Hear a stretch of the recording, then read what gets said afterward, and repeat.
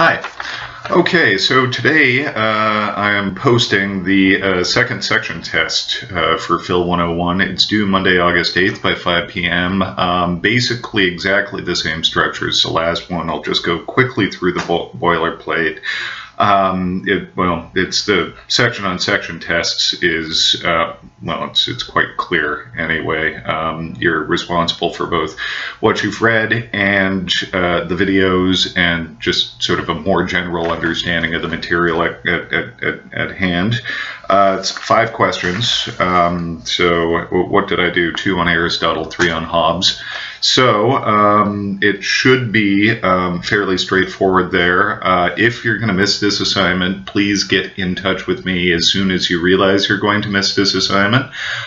Before the date in question is best, but after, it's got to be within 12 hours, so by like 5 a.m. the next morning. But nonetheless, you should be able to manage that assignment submission. It's your responsibility to make sure it's uploaded properly and the proper file is uploaded, especially in a quick semester like this. It's a fast turnaround on grading, so I can't be chasing after you for the correct file or what have you. Zero tolerance policy on plagiarism. Familiarize yourself with what plagiarism is. I don't assume we're going to have any problems, but nonetheless, so it's quote everything that you're getting from anywhere else, and really this should be based on your own reflections on the material at hand. So you shouldn't need to go anywhere else for an understanding of this material. So I've got a zero tolerance policy, which means that if I find that somebody has plagiarized, you failed the course, not just the test in question. So you can do the cost-benefit analysis, and you see that it's just completely not in your favor to try and do that. Right? So readings: Aristotle, Nicomachean Ethics, Book 1, Book 2, and Section 1 of Book 3. You've got video material that relates to all of that. Hobbes, Leviathan, chapters 6 to 19. I know that was a lot of reading, but chapters 6 through 10 are basically definitions, which I go over in the videos. So generally the meat of the argument is chapters 13, 14, 16, and 17. Those are the ones to really concentrate on. Otherwise, you can just as long as you've got the definitions for things and see the way that the argument works together, you should be fairly okay. And what's more, I direct you to specific sections of the text in these questions. So nonetheless, it's so short answer questions. You're responsible for the video material as well. My Aristotle video, Aristotle's Ethics Part 1, the podcast lectures there, School of Life Philosophy Aristotle, my Hobbes video, the School of Life Political Theory Hobbes. So those are the videos. It's sort of a short list of videos that I've given you here, so you should be able to handle that. Roughly a paragraph or 2 for each response to these questions. Full sentences are necessary. At point form, I have to interpret, and if I'm interpreting, you're not being clear. And remember, this is supposed to be a course that generates your ability to communicate effectively about ideas in writing, right? So clearly and effectively. So I shouldn't have to do too much interpreting. So 4 points each, total of 20 points. First 2 on Aristotle, then the next 3 on Hobbes. Basically, I've asked you a question on Book 1 and a question on Book 2 of the Nicomachean Ethics. These should be fairly straightforward. The first one reads, briefly discuss the function argument discussed by Aristotle in Book 1 of the Nicomachean Ethics. And that's so basically give me an outline of that argument. I'm pretty clear about this. I use examples in my video lecture as well of all things that have a function. The good for that thing can be determined in terms of that function, and how do we achieve the good to perform our function well that is in accordance with virtue, For that first part, perhaps an example would be good, but make sure your example exemplifies what you're trying to exemplify clearly. So it's just a slight word of caution there, but examples to illustrate are very helpful when discussing generally an argument like this. Keep in mind, though, that Aristotle is looking for something much deeper than just performing a task well. I give you task-oriented examples in the video. Right? A good carpenter is somebody who is able to produce things out of wood well. Right, so the virtue of the carpenter is that it's his skill at carpentry. Aristotle's looking for a human function, that is, a more general understanding of what it means to be human, and sort of a methodology to be a good human being. So a good human being is one who lives his life in accord with virtue. How, by this argument, does Aristotle arrive at a definition of happiness? Now, remember from Book 1, he went through the 3 lives, which annoyingly discusses 4 lives, and each of those failed to suffice as a definition of happiness. The function argument is where Aristotle goes next to define happiness. Happiness is, of course, an activity of the soul in accord with virtue. Right? So the function argument is linked to the conclusion of the function argument is that definition of virtue. Right? So how does Aristotle get from function to virtue is what I'm asking you to make clear in the second part of this question. So hopefully that's nice and clear for you. Question 2. In Book 2 of the Nicomachean Ethics, Aristotle defines virtue of character and describes or discusses how it's developed. So what I want you to do is define virtue of character, and this is the specific virtue of character as distinct from virtue of thought or intellectual virtue. Right? Aristotle oscillates, so I oscillate in the terms virtue of character is moral virtue, whereas virtue of thought is intellectual virtue. I'm just asking you to engage with virtue of character. Right?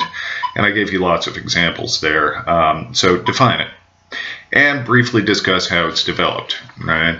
How do we develop it? Right? Well, he tells it's not from reading a book that we develop virtue of character. Right? So the nature of virtue suggests how we develop virtue. Right? It's the same way we get to Carnegie Hall. Right?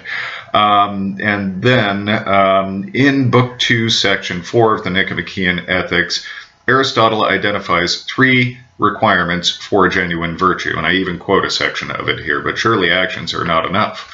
Page 22.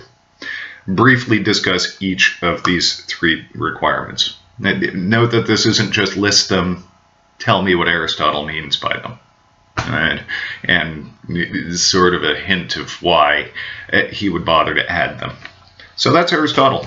I hope you liked Aristotle. I very much like Aristotle. I consider him one of the most important Western philosophers, like, ever. Right? I've heard conspiracy theorists go so far as to argue that Aristotle might be an alien because of just the productivity of Aristotle. He invented metaphysics. He coined the term. He basically defined logic, and only in the past 150 years have we gotten beyond Aristotle's logic. Right? And on top of that, physics he was the authoritative figure in terms of physics, and he's got a fairly stout virtue ethics position, I tend to think. I like this book, so I hope you did too. Now, on to Hobbes, and as I say in the videos, now for something completely different. You see, the ancient philosophers were puppy dogs and ice cream, happiness, love, justice, that sort of thing, and had an assumption about humans that we were all basically good creatures. Right? And that really the trick to being a human being is to understand the underlying goodness of human beings and express it. Right? They've got this chocolatey center that is basically good. Evil is a privation. Right? Whereas Hobbes, he doesn't think we're evil per se. In fact, he obliterates the definition of evil by actually reducing it to appetite and aversion. Right? Evil is just what we don't like. Right? So Hobbes doesn't think we're evil. He just thinks we're selfish and self-interested. So 3 questions on Hobbes. Hobbes introduces a rather bleak account of human nature and describes the natural condition of mankind in detail. Briefly introduce each, followed by a discussion of how, according to Hobbes, the state of nature, or the natural condition of mankind, arises as a consequence of his account of human nature. So, basically this question is a sandwich. Here are human beings, here is our natural condition. How does our human nature lead us naturally into a condition of war as is of everyone against everyone? It's a fairly intricate and neat argument from Hobbes, and if you give him his theory of human nature, it's pretty clear that we're going to wind up in the state of nature. If we really are these desire-driven creatures led by appetite and aversion that seek after power after power. Remember, it's our restless and ceaseless desire that ends only in their death. All right, page 161 if you're looking for that. So that should be a fairly straightforward kind of question. Right? Here are human beings. Here's how human beings behave in a situation with no 911 to call, with no state to protect us from each other. Right? He's got, I want to say it's on 189. My old copy of this book just, no, it's 181, 183, 185.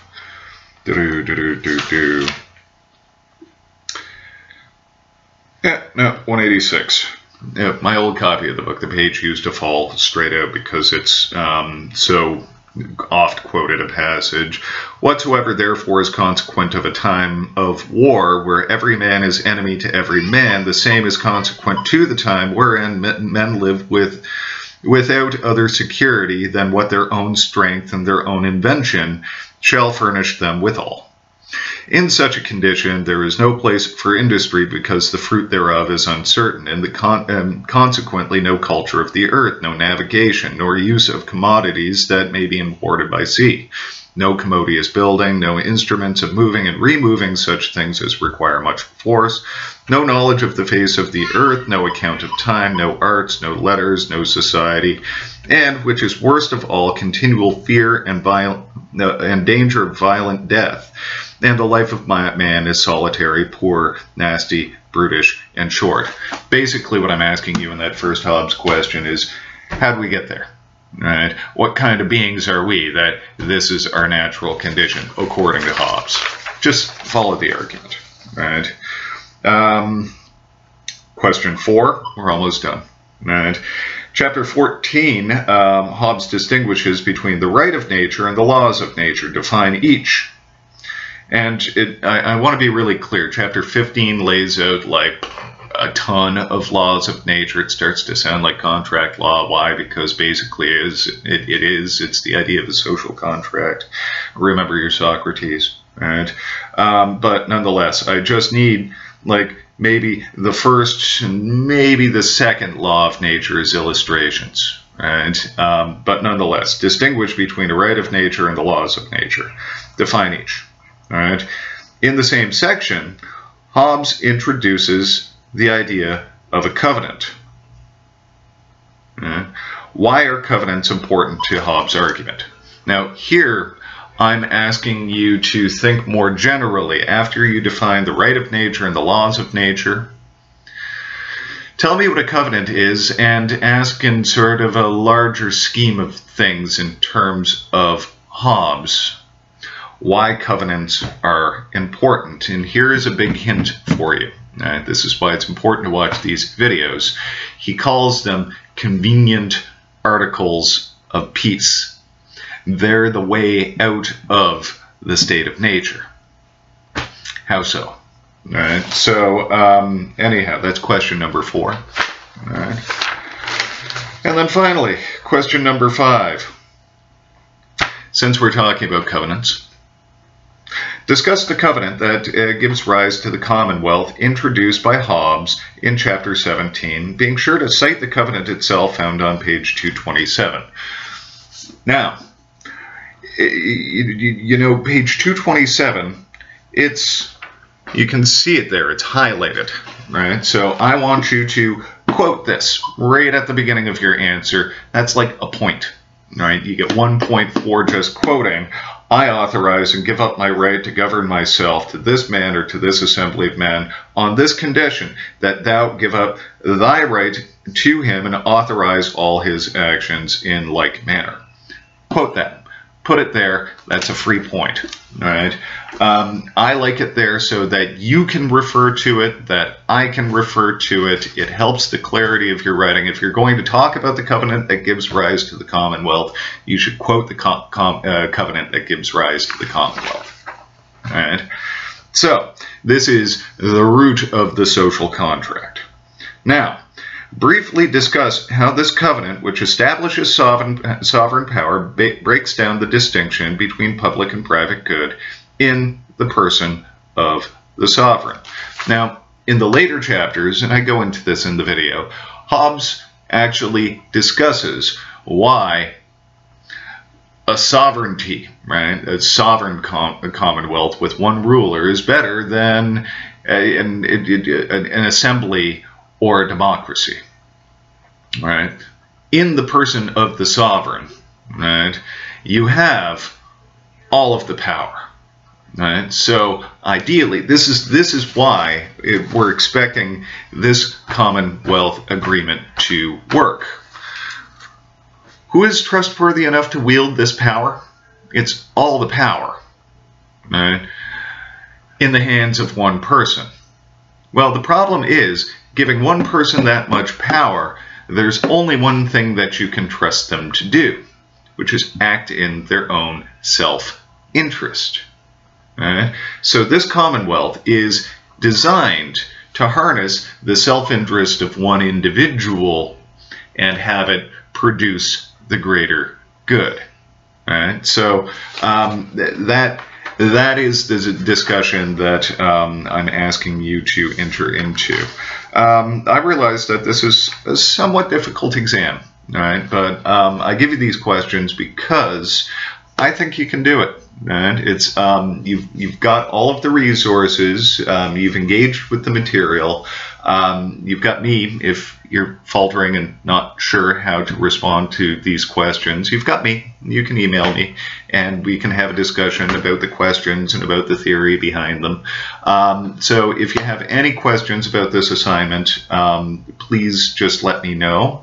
And I'm here to help. And on top of that, just do your best, and actually I'm sure you can do it. All right? Well, you guys have good days, one for each of you, and I'll look forward to reading your assignments after August 8th by 5 p.m. That's Monday. All right. Thank you.